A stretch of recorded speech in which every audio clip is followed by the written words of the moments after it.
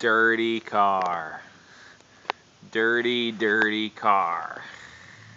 Well, except you can't really count all the rock chips because those were done by Motor City Steel's fantastically crappy paint job. Yep guys, Motor City Steel in Commerce Township. You want your car painted without flex additive, they can do it, and this is what it'll look like. Every single pebble that hits your paint will scratch it. But anyway, the rest of the car, very dirty. Those wheels look like they haven't been cleaned in a good long time.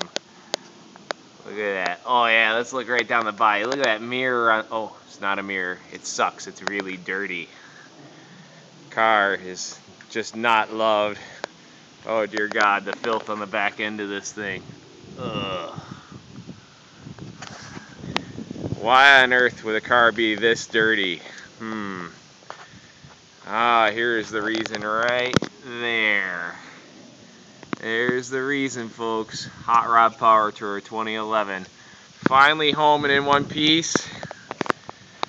3,000 plus miles, 7 cities, plus an extra stop in Cave City, Kentucky to put a new axle in a GTO.